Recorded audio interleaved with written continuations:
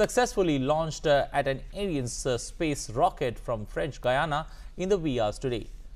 Blasting off from the Ariane launch complex in Kourou at 2:07 a.m., the Ariane 5 vehicle injected the GSAT-11 into the orbit in a flawless flight lasting about 33 minutes. Weighing about 5,854 kilograms, GSAT-11 is the heaviest satellite built by the ISRO. GSAT-11 has a mission lifetime of 15 years and it's the third in a series of 4 satellites aimed at achieving the government's ambitious target to provide high data connectivity of 100 Gbps in the country under the Digital India mission. Speaking after the successful launch, the ISRO chairman said that GSAT-11 will play a vital role in providing broadband services across the country.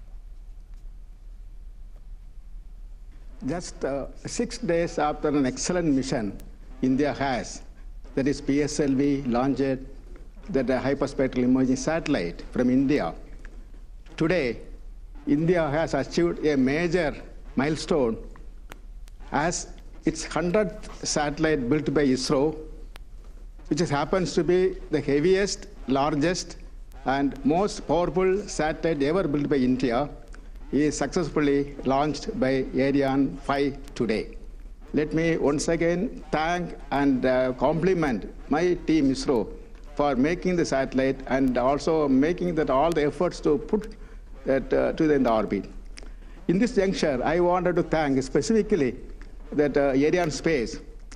When we missed that launch target of May 25th, and with all our efforts, with the help of Arianespace, we could achieve this launch this year itself. I must specifically thank that Arianespace for this great gesture given to us.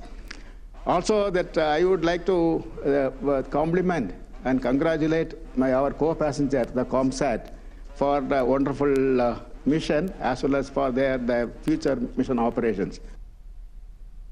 I want to express my deepest gratitude to 2 very special partners since the beginning of their space ambitions, ISRO and CARI.